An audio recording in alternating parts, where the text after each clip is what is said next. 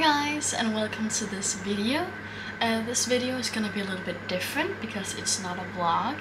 This will be a Q&A, and that is because multiple of you guys often reach out and ask questions about my life here in Australia, and yeah, so I thought it would be really fun to make a Q&A and then answer a bunch of these questions for all of you guys.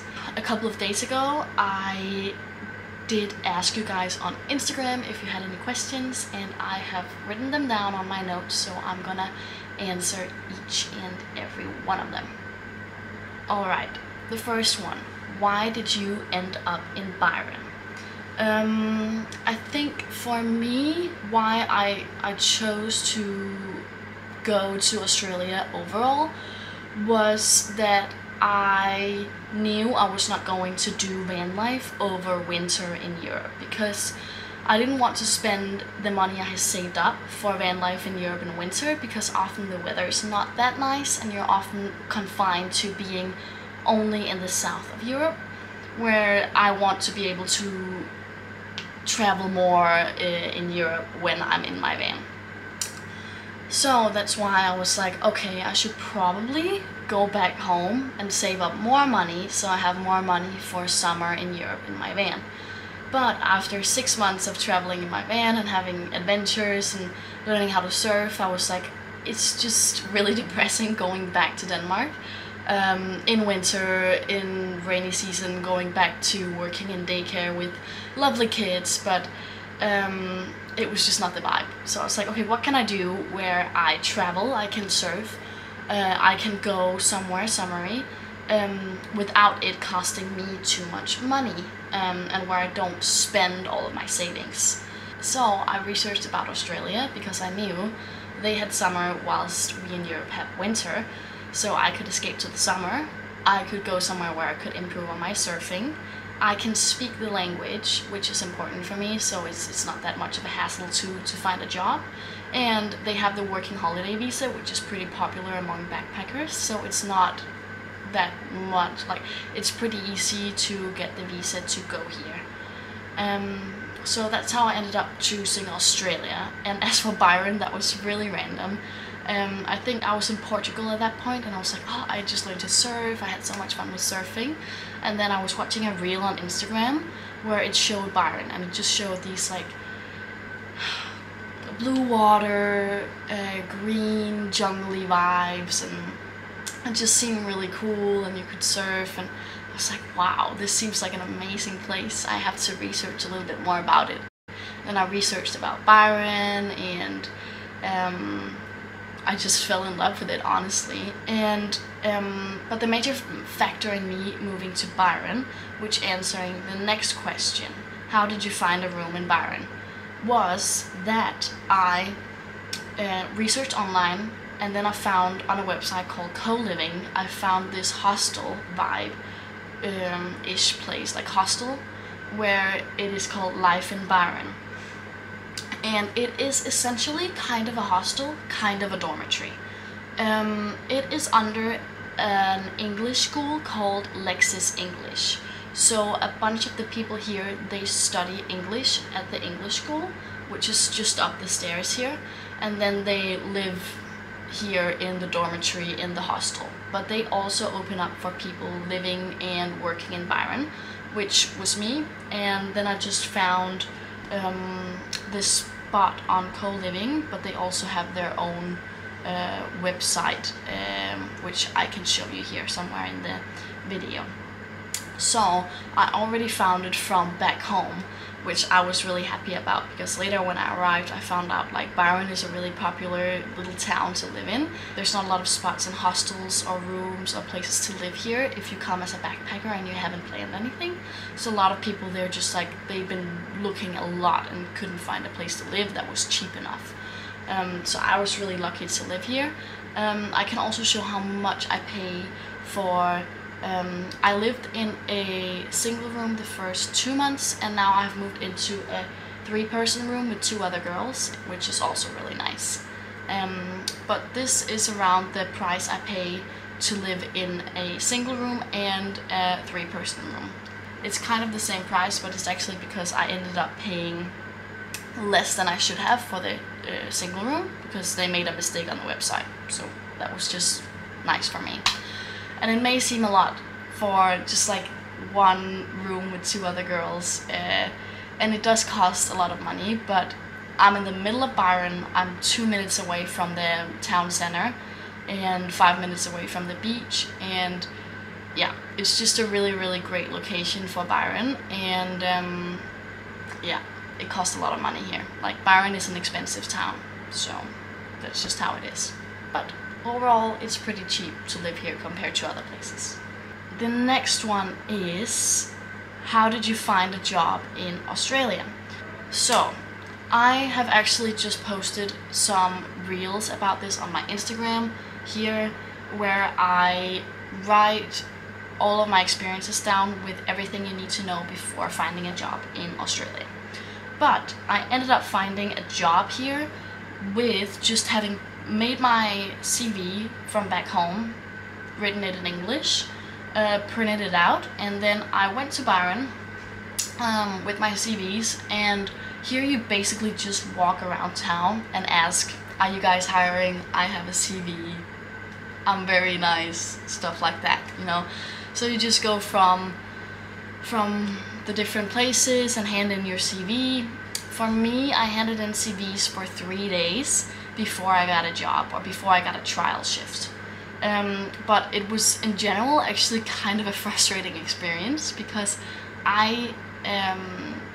maybe for me, I thought that it would be a bit easier to find a job. I thought I would go to somewhere, be like, here's my CV, and they would be like, oh, we'll hire you on the first day. But I actually just found out it was way harder than I expected. I walked around and often they were like, no, we're not hiring, no, no, no, no, no. Or they say, do you have any hospitality experience? And I'm like, I've worked at a bakery, but I haven't been a waitress, and that was often like a big no for them, because they want me to have more waitressing experience. So I thought it was pretty, like, people were nice, but it was just really frustrating getting told no nearly every place I went to. I don't think it's the overall experience of finding a job in Australia. I think it's just the overall experience of finding a job in Byron, because so many backpackers go to Byron and they want to live in Byron. And Byron is very popular, but it's not that big of a town, so it's limited how many jobs there are. And I know some of my friends, they've been looking for weeks without finding a job. I think it's just all about being lucky, because on my 3rd day of looking for a job, I heard back from 2 places that I had a trial shift. And in Australia here, they do trial shifts. You get invited to a shift where you come and work for a couple of hours, and they test you out and see if they like you and if you are good enough for the job, basically. And then afterwards they will let you know if you got the job or not.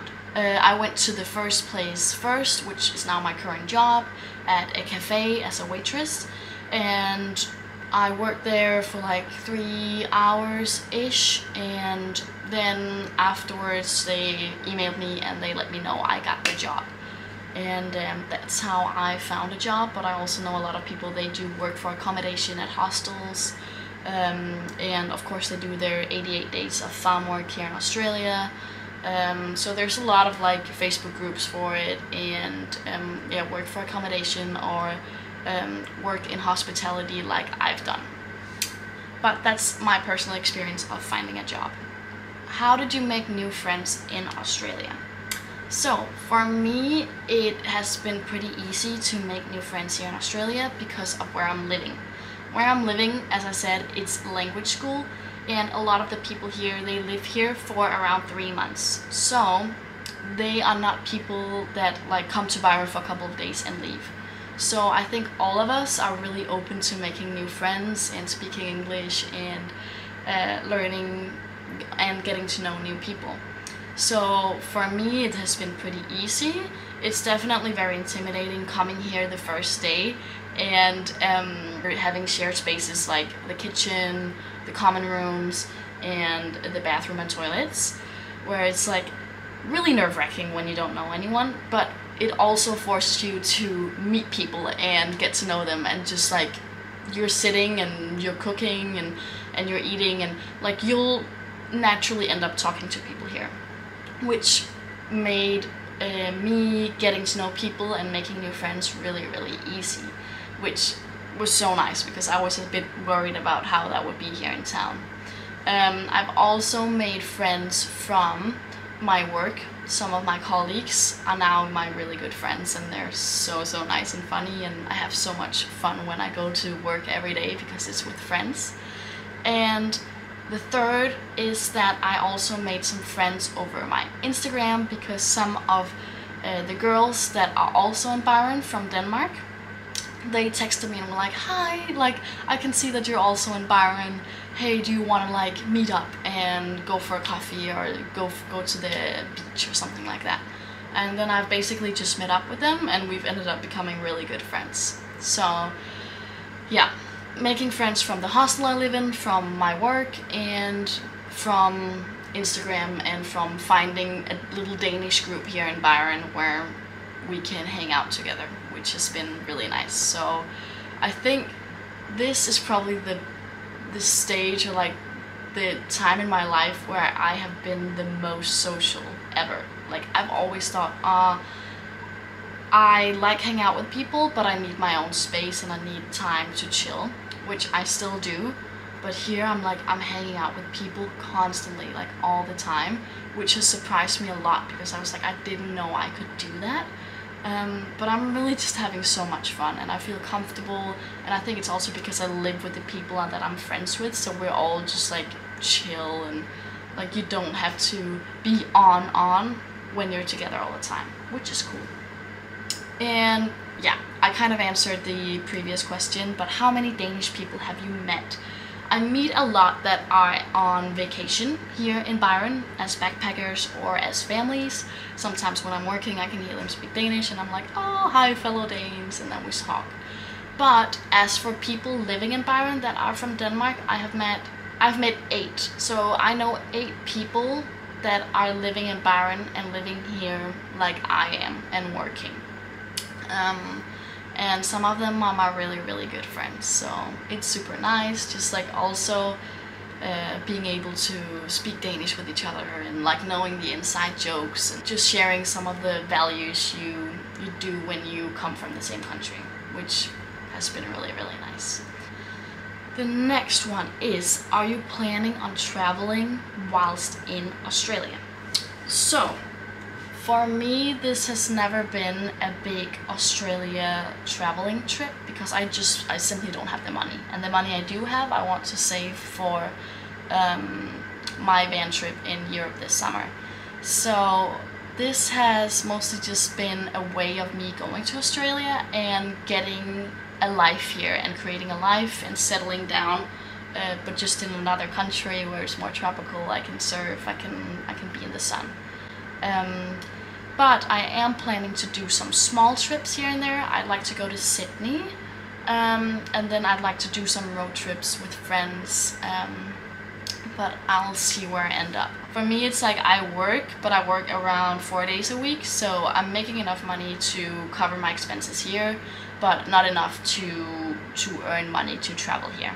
So I'd love to one day, and I think I'll definitely come back to travel more in Australia, because it's a beautiful country. But I'll do some small trips here and there. But if you guys have any suggestions, please leave it in the comments down below. I'd love some suggestions, because Australia is such a big country, and I just don't know what to pick, like, for my few trips I'm gonna do. Where is your black swimsuit from? And if you haven't seen, it is this swimsuit I think people are asking about. Really nice for surfing, and just really beautiful and flattering in general. It is sold out, but it is from Zalando. I can also put a picture in here.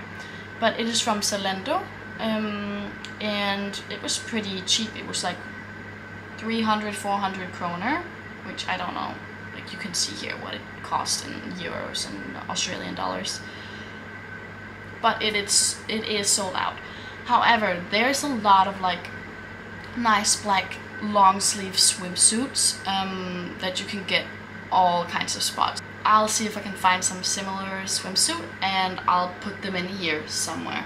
I also have another really cute swimsuit, which is from a girl here in Australia that makes her own swimsuits, and they're so beautiful. It's this company and it is this swimsuit, and pretty expensive, but it's a small business and really worth it. Then I have another question. Would you like to stay longer in Australia?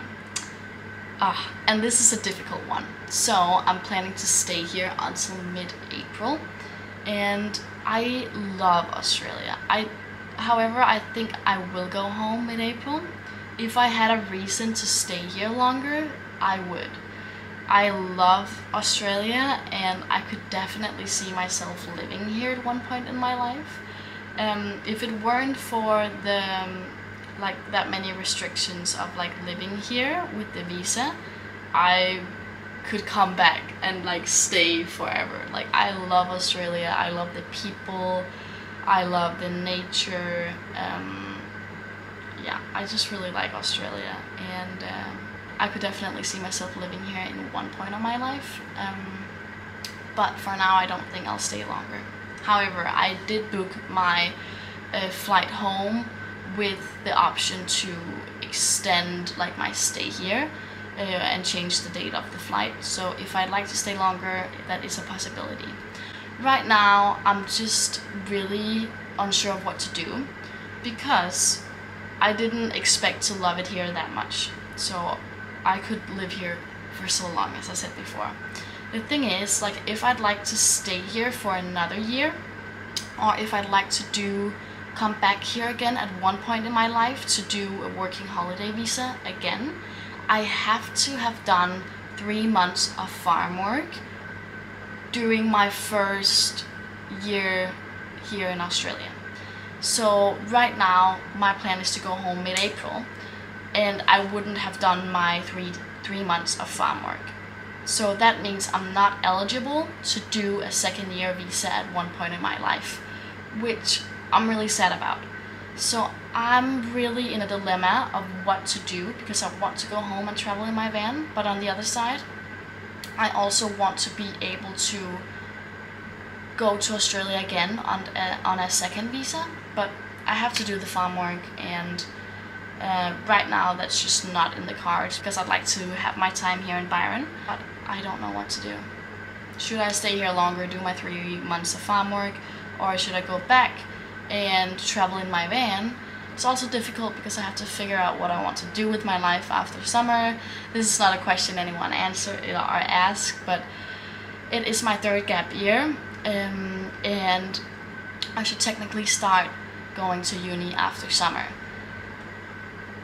I just don't know, because like, I love traveling and I love adventuring, and I kind of want to just like go with the flow and just keep doing what I'm doing, but I just don't have the money to keep going like I am right now. I think it's difficult because I think it's like socially acceptable in Denmark to take 3 gap years and then go to uni and then, you know, study for many years, but I don't know if I want to. I guess you never feel ready, and maybe it'll be a lot of fun studying as well. But I have to figure out what I'm gonna do with my life. But I have some time for that. But this is the overall vibe in my head right now, so you guys can probably understand why I'm a little bit confused about what I'm gonna do. Alright, then I have favorite things about Byron and least favorite things about Byron. One of my favorite things about Byron is definitely the nature. I love that everything is so green here. So green, it's so beautiful. Like, you can do bike 2 minutes away from like the neighborhood I'm in now, and then just like be in kind of like a jungly, foresty place, and beautiful beaches, and yeah, just overall the nature here is absolutely stunning. I'm blown away every time I leave my hostel here. Like, it's gorgeous here. It's really gorgeous. I think the people here are really nice. Really interesting people, really open people, really kind people often. They, I feel like, have a different approach of life, some of them at least, like the people I've talked to. They come here and they live their life, and there's this saying like, you live to work or you work to live.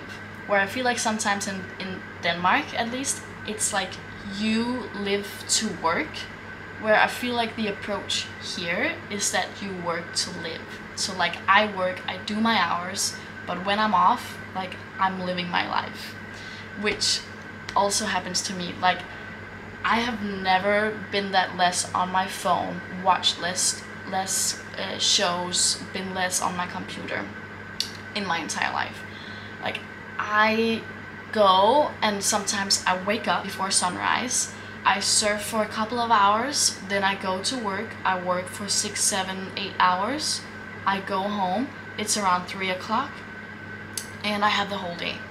Like maybe I'll go surfing again, maybe I'll go to the beach, I'll hang out with friends, maybe at night we'll end up doing a barbecue together or watching the sunset, which is really, really beautiful from here.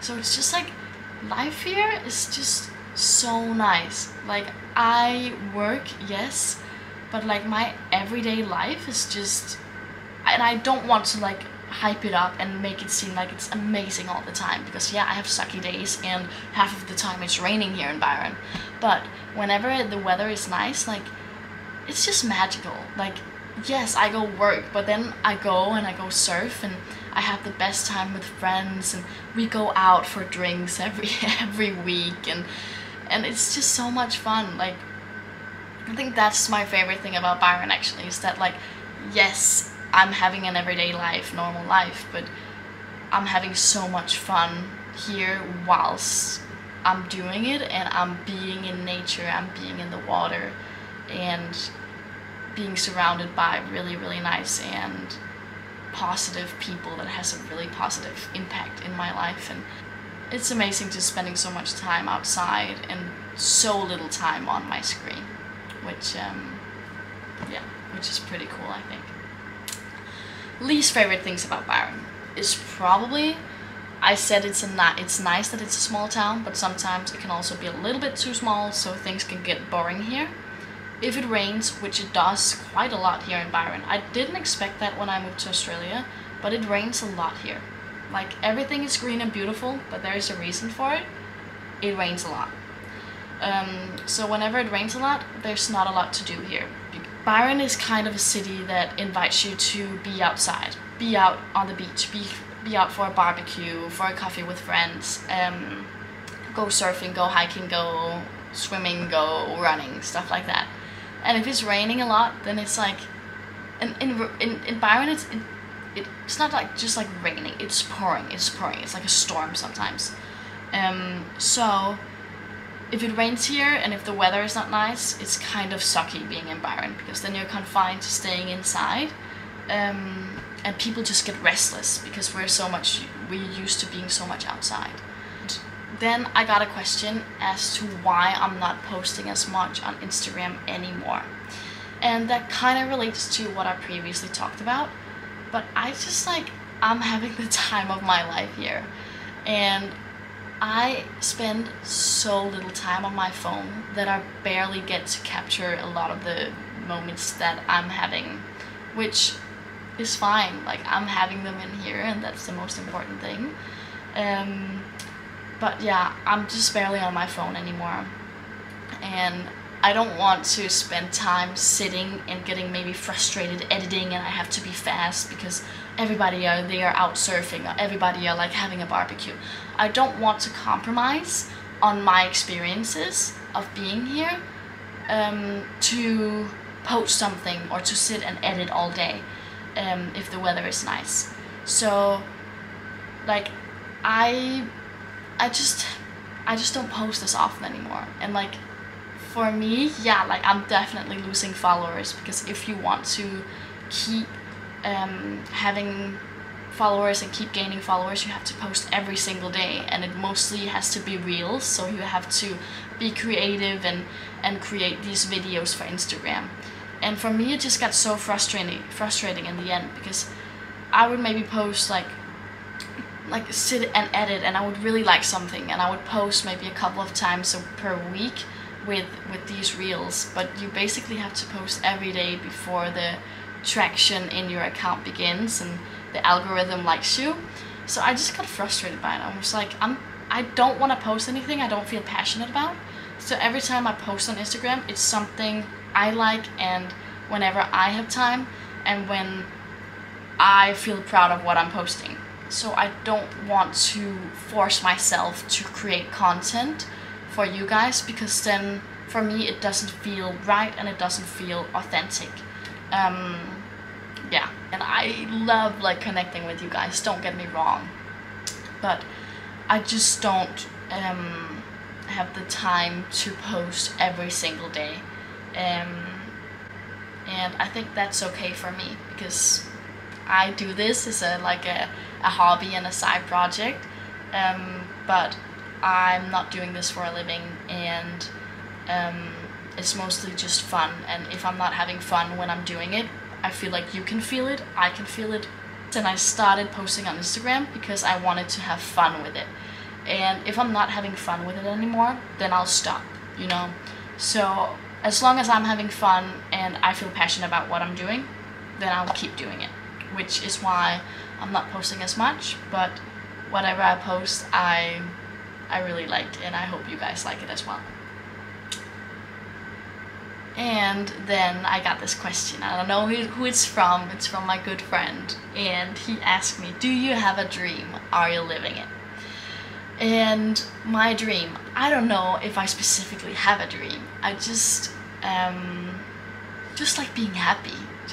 I feel like why I've ended up being so in love with traveling and so in love with meeting new people and cultures is because I went on an exchange year as a 15-year-old. I was 15-year-old when I went to the US to travel, and that just opened my eyes to travel and meeting new people from different cultures, from different places in the world and languages. And ever since then, like when I went there, I was so happy. I was like when you can just like feel in your heart that I'm just so happy.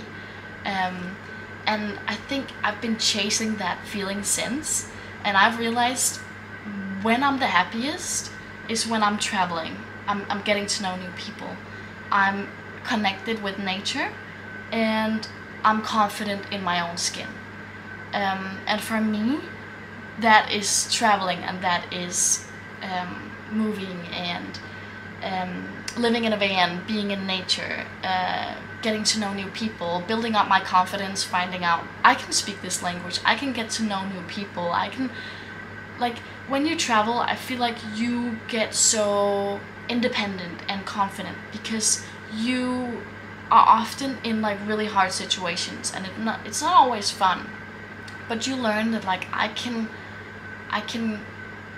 be on my own, and I can handle really hard situations, and I can figure out a solution to these problems, which is really challenging, but also really enlightening, and you learn so much about yourself. So for me, it's like every time I go out, I learn something new about myself, and I love that.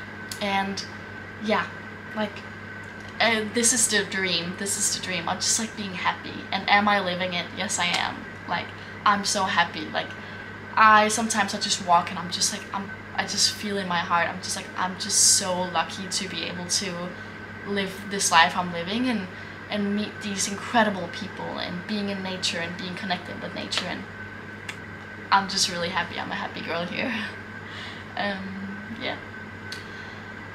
And some of the last questions is, do you get homesick? For me, I've never had a problem with being homesick. From all the way from when I went to the US when I was 15, I never got homesick. But I miss my family. Like, I miss them a lot. Like, I love my family, and I'm really, really close with my family. So of course I miss them, and especially like when I see they're all together and hanging out, I'm like, oh, I just want to like go there and hug them all and be with them. But I know that I am the place that I'm supposed to be right now, and that I am just really happy here, and I'm the happiest here.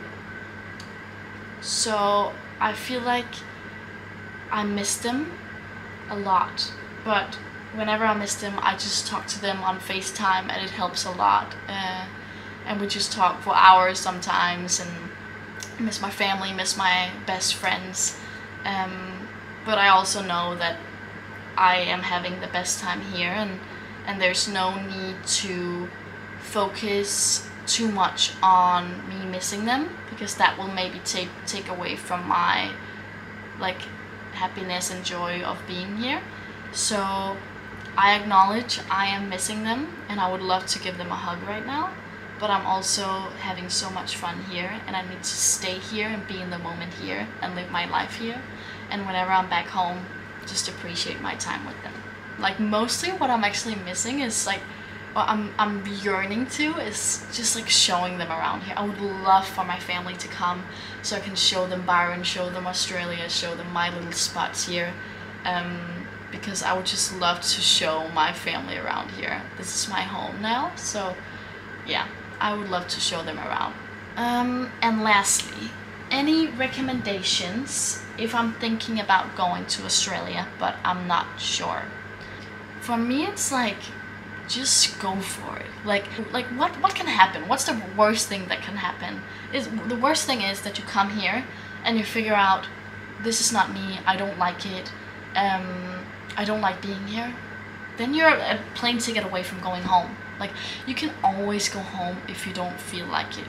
There's always gonna be people willing to help you here and be there for you. There's just like, there's so many good people here, and you'll always find someone to help you out. And if you don't like it, you can go home. But you probably won't. Like, I feel like so many people, they tell me like, oh, I would never be able to go on my own. But like, I feel like most people would. You just have to book that plane ticket, book that flight, and just go on and do it. You learn so much about yourself, and you figure out that you can handle it, and you can handle most situations. You gain so much confidence, and you are way more open to meeting new people. A bunch of people, they travel solo here as well, so you'll meet others like you, and you'll really quickly connect, because like, when you're in the same situation and you're both on your own, you connect with people like this, like, so quickly.